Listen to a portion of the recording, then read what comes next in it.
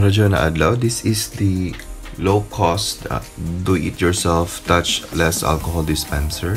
I've created this project as a way of preventing the spread of COVID-19 in a much lesser way compared to the existing technologies regarding touchless alcohol dispensers. As a brief background, this project will only cost you less than 350 pesos. So this thing works because of these IR sensors. So IR sensors are infrared sensors. So it has its transmitter and receiver.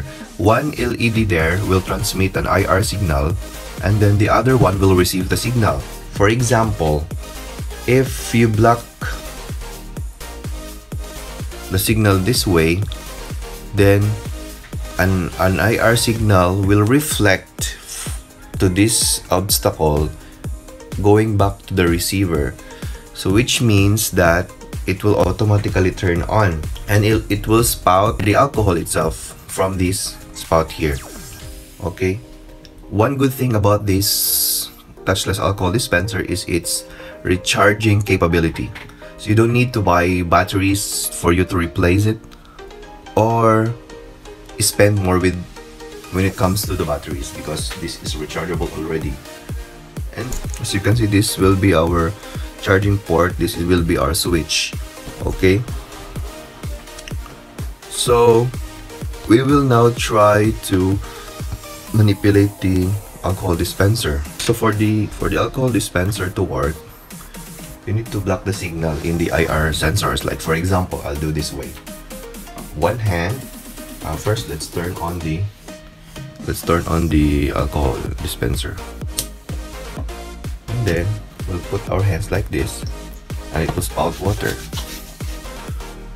I hope you have seen it. Okay, again, you can do it like this way or this way. Okay, or this way.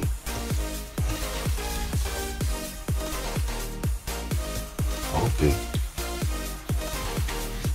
as simple as that, and we can already help our country prevent the spread of COVID-19. If we can mass produce this one, we can actually lower the cost much more. We can also put it inside our offices. The advantage of this is it's portable, but I advise for the user not to put it outside the building where it will be exposed with the sunlight, because sunlight contains radiations or the infrared signals.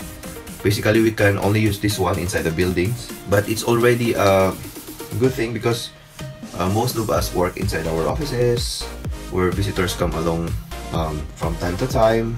So that's it, guys, and I hope you have enjoyed the explanation for this video. See you!